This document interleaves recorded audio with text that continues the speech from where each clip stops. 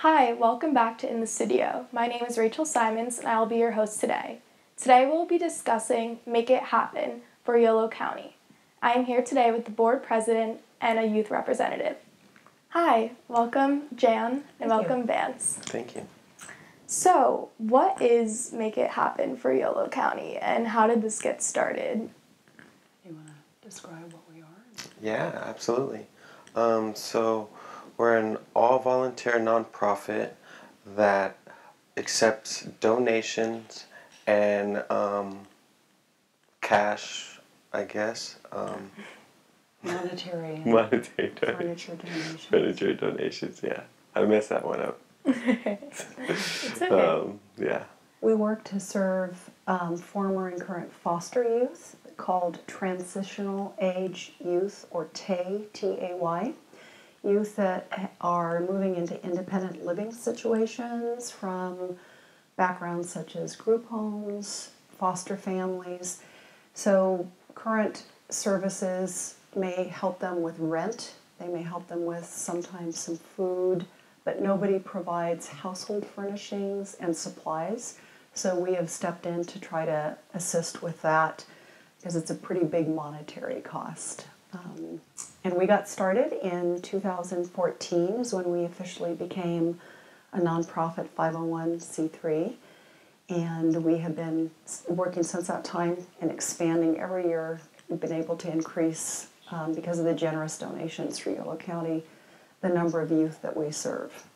So, you're saying these people going through this transitional age, around what ages are these young adults that you guys usually help? Typically ages 18 to 24.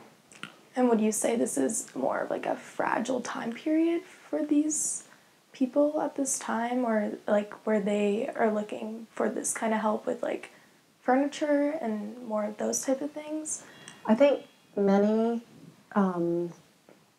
youth that are moving out in that situation, if you don't mind my using myself as an example, I've been pretty fortunate in my life, and I know that my kids, when they were able to move out, I was able to help them out, from a financial standpoint, as well as letting them take some of the things in our house, or if they needed things, we were able to help out with that if they couldn't provide for themselves. And a lot of youth, I think, in the foster care system do not have that kind of support, either from family, friends, or financially.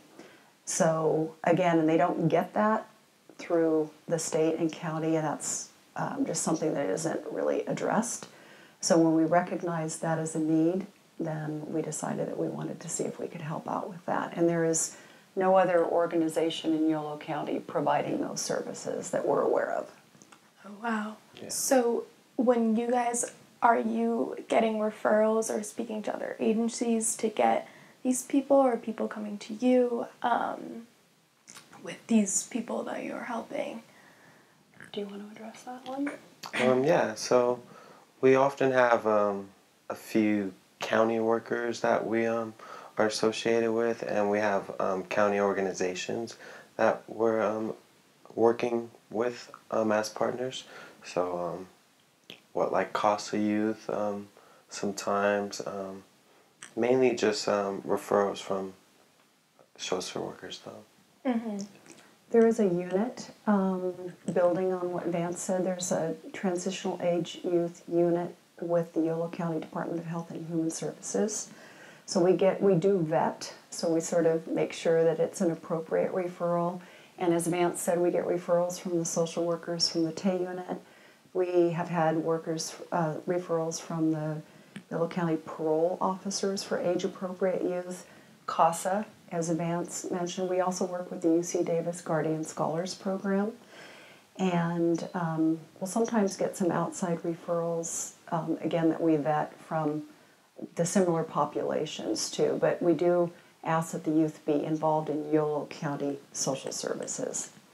Yeah, that's good. So it's really helping the community here since there We're isn't trying that. to do that, yeah. And we're very, as Vance mentioned, we're all volunteer and pretty small, so we just don't have the capability to expand beyond that at this point. Mm-hmm. Specifically, why did both of you why did you both want to get involved Did you feel like you had a personal connection to wanting to help foster care system, or share a bit of your personal story, Vance?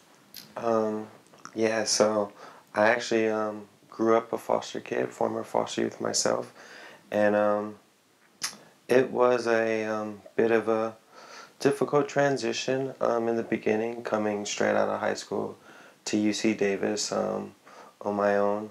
But I did have support, and that's what actually got me through it. It's the support of others that helped me persevere and continue. So that's why now I just look to give back and help others that were or maybe in the position I was. So yeah, I started because Jan, she actually just brought me on after we had been working together in another organization, another nonprofit. So. Wow, that's great. Um, about what are you guys specifically collecting in terms of what type of furniture, what is needed, what do you find most popular to be like that is an item that people need? We need small dressers, Rachel. Small. Small. So thank you for asking that. So most of our youth are moving into small, either rooms or apartments. Mm-hmm. So we are trying to purchase appliances and kitchen supplies new now that we've been able to increase our funding. Again, thank you to the Yolo County community. They've been incredibly supportive. We are in need of small dressers. We take night tables. We are looking for things like small bookshelves and coffee tables and small kitchen tables, maybe seating 4 chairs. But we sort of have a little unofficial mantra that if you wouldn't give it to your children or youth, we don't want to give it to ours. So we don't have the capability to repair anything. So we ask that it be gently used and in good condition so that we can turn it over right away and distribute it. So, but the key word is small. We take small sofas or love seats. We can't take sofa beds because literally we physically move them and they're just really heavy, those beds. So, but things like small love seats, 2 or 3 seats, small sofas and couches are great and very much appreciated by the youth. And I was seeing that you guys also accept gift cards, or... We find that the youth appreciate gift cards mainly to Walmart and Target, and on our website we have a list of everything that we do. Mm-hmm. The way that it works is we have what we call a wish list. Please kick in if I'm missing something here, Vance. That all the social workers and people who work with us to provide referrals do complete with their youth. Mm-hmm. And then if we can, we have the youth come out to our storage units. We have 4 here in Davis. And they can also pick out additional things that they might need. For example, we just last weekend had a youth that came out that had only requested a bed frame and mattress and box springs, but then realized that they didn't have sheets, comforters, pillows, pillowcases, also took lamps, a nightstand, so was able to find a lot more that they could use, and that's kind of been the norm. So when we can, we try to get them out. We also deliver to them if they are unable to do that. Yeah.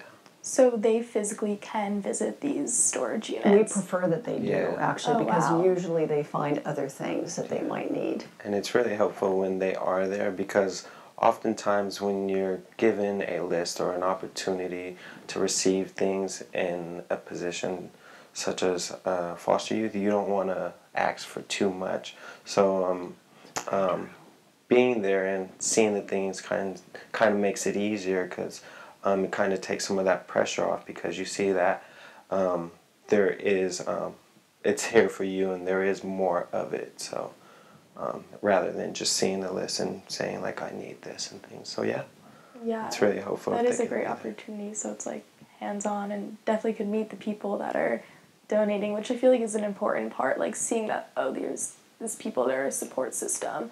Do you find that you ever contact the people that you guys are helping after or for updates or anything? We actually have developed a little bit of a unofficial mentor relationship with a couple of the youth, and we have had several of them contact us when they no longer needed and asked if we wanted it back. Which is, Wow. yeah, it's really rewarding. Yeah, that and is. Youth are extremely appreciative. Extremely, yeah. I've never felt in the 5 years that we've been doing this, I've never felt taken advantage of. Often there's word of mouth. We are asking that they pay it forward. And we do ask recently just to help us if they don't mind sharing a story or providing a before and after picture that we can post on our Facebook page or on our website, just how we helped them, because people want to know the stories, Yeah. and they There's want to even- know yeah. how they're helping. And I know when I donate, I want to know where my money is going. So I hope that people will understand that it's pretty much going as directly as possible to the youth. To the youth, definitely. There's even times where we've had several youth offer to help out in our endeavors, and just offer a helping hand. So Wow, that's they're- amazing. Yeah, it's been great. Yeah. About how many youth do you think you take on per year about doing this? In 2014, we started, when we were first starting out, we served 12. Last year we served 36. Oh, wow. And it doesn't sound like a huge amount, but it's a relatively small population overall. And we plan on continuing to expand not only the number of youth served, but the referring agencies. So this is the first year, for example, that we've had referrals from the parole officers, and we continue to keep the relationship with the previous referring agencies and tend to grow those as well. And keep expanding that number. Exactly. Yeah. The need is there. Where can people drop off these items or We donate ask. things?